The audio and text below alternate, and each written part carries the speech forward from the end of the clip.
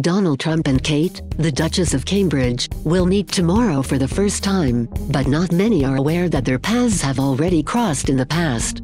The US president was previously very vocal about the Duchess of Cambridge after her topless scandal in 2012. US President Donald Trump and First Lady Melania Trump are expected to arrive to the UK on Monday for a state visit. The couple will stay until Wednesday and will not only meet the Queen but also Prince Harry, as well as Prince William and his wife, Kate. Harry's wife Meghan, known as the Duchess of Sussex, is expected to stay home with Archie. It will be the first time the US president meets the Duchess of Cambridge, and a newly resurfaced report suggests the encounter might be a bit awkward.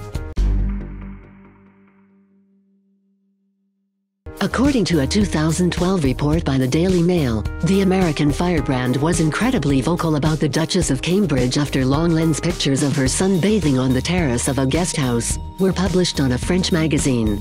The intimate photos were taken while William and Kate were on a vacation in France, Provence, in early September 2012.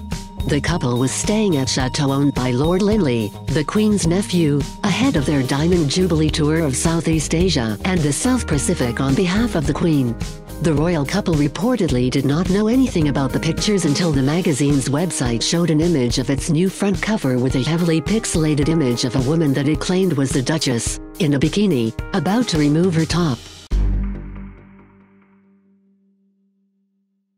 A couple of days later, the French magazine emerged on the streets of Paris with topless pictures of Kate.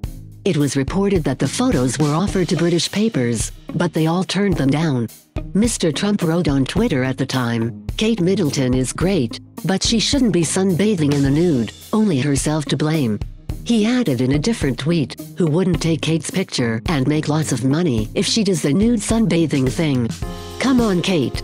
The now US president also commented on the story on Fox and Friends, saying, "While we're all fans of Kate, can you imagine why she would ever be out in the nude?